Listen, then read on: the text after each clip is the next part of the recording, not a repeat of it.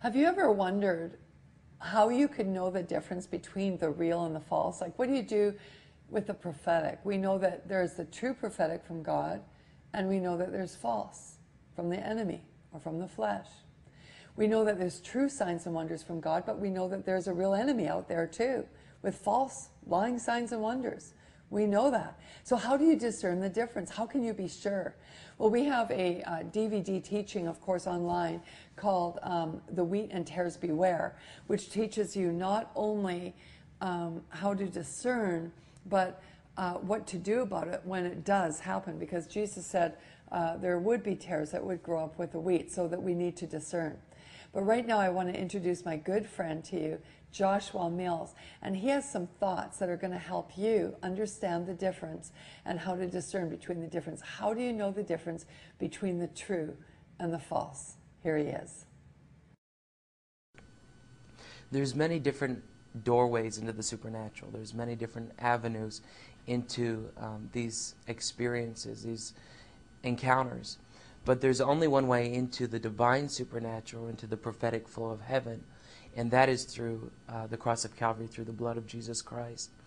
And the difference between the psychic flow or the supernatural flow from mediums or the tarot card readers, or that different supernatural activity, is that is all stemming from a spirit of fear. It comes from the enemy, and it comes from a spirit of fear, and there's control and there's manipulation, and it's all about controlling the person and manipulating the person. Whereas the prophetic flow that comes truly from God is a message that comes with love, comes with enablement, comes with peace.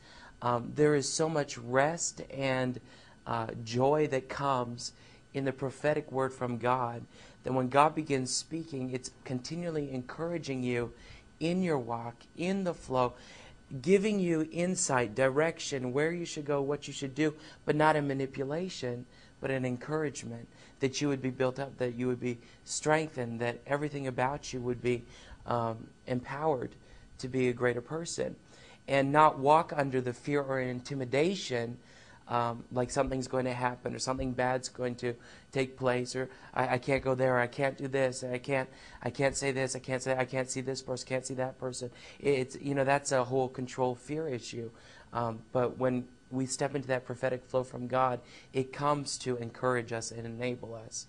And every single person is able to hear from God. I believe that every single person wants to hear from the supernatural, hear from that unseen realm. Because the unseen realm is so much more real than the seen realm. In that invisible realm is truly the reality of every single person. And everybody is wanting to know what's real. Everybody wants to know what's really going on. Everybody wants to know the purpose of life. And all of that's available in the prophetic flow that comes truly from God. There's times that I've heard people speak and said, well, I'm hearing from Jesus, I'm being taught by Jesus, but I also hear from these other, Buddha or Muhammad or these other gods. And the thing is this, that if you're hearing from different gods that contradict each other, the Bible says that there is only one way to the Father, and that's through Jesus Christ. He is God. He is Savior.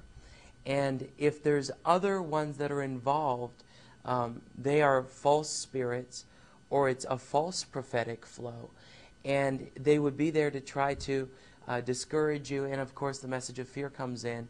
And the Bible says that you can cast down any demon force, any demonic power, anything that comes from a false god.